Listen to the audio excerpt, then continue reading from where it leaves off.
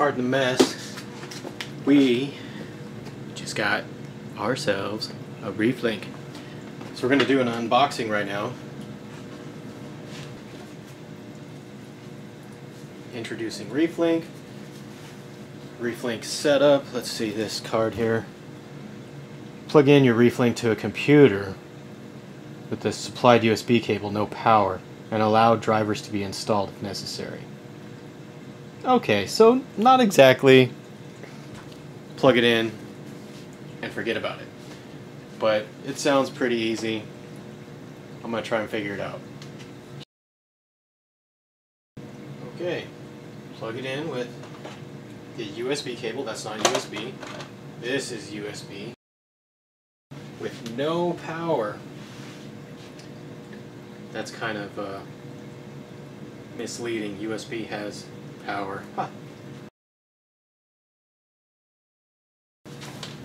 White lights. I don't know. Good or bad. Installing device drivers. Click here for status. Tick tock, tick tock. I don't know what's going on. If necessary. If necessary. I read this now. If necessary. Download and run the ReefLink setup application at tiny.cc ReefLink. Okay, let's do that. Download for Windows. Okay, yeah, let's do it. Setup, zip. Yeah, sure, put an executable on my system. What's concerning to me is that there's a troubleshooting section on this side of the card, much bigger than the instructions. How many things can go wrong with this? Seems fairly straightforward. Log into your EcoSmart Live account.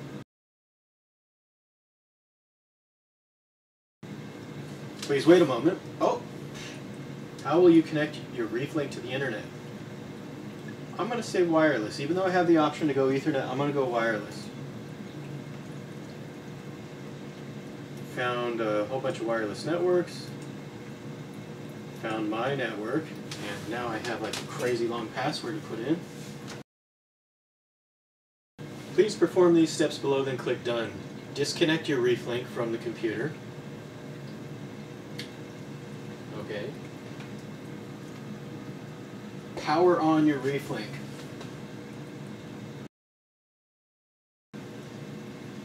Whoa, pretty rainbow. Once your ReefLink is powered, EcoSmart Live will wait until it hears from your ReefLink. It says it's blue. I'm guessing that means we're good. Waiting for ReefLink to reconnect. Could it really be this easy? I'm hoping so, yeah. A little concerning. Still waiting for ReefLink to reconnect.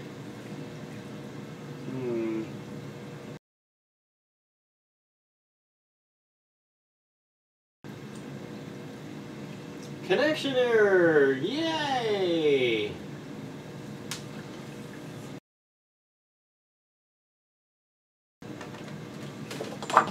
Time to go to that troubleshooting section.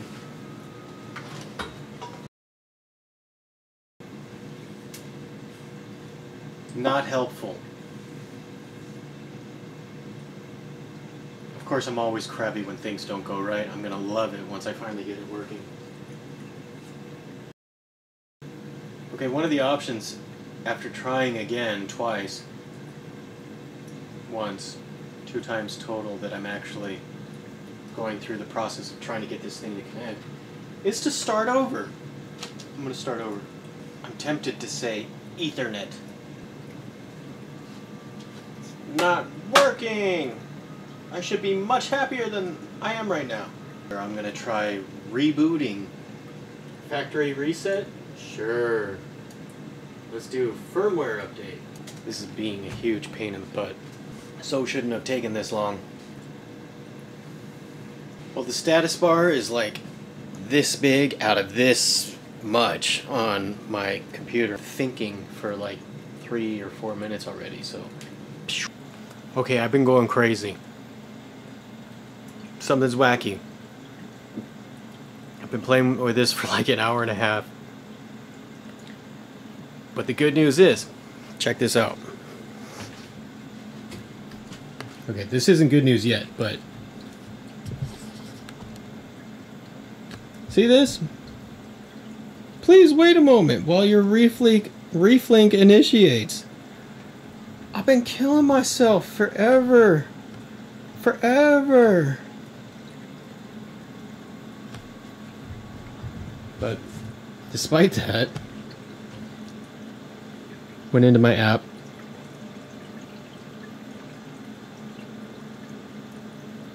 You watching this with me? Yeah, it's working. Even though the desktop is like giving me all these errors, it's working. Now I just want VorTech control, please. Please give me VorTech control.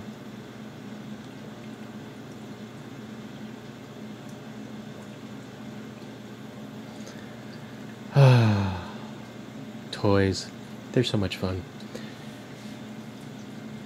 I'm happy that I have this overall.